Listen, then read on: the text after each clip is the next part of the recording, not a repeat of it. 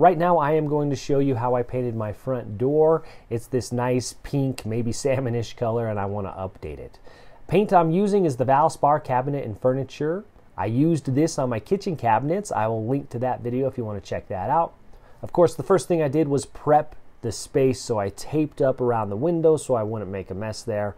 For that first coat around the trim around those windows, I just used a brush. Took my time to make sure I got in between the cracks and around the edges. Once that dried, or while that was drying, I used a foam roller, a little brush here, as you can see, a little roller, and just went around the edges of the door and got some of the bigger spaces there. As far as prepping the door, I just made sure it was clean and free of any big dirt or debris. I didn't get too crazy with wiping it down and making sure it was perfect. After the first coat, you can see some of the other color is still showing through a little bit.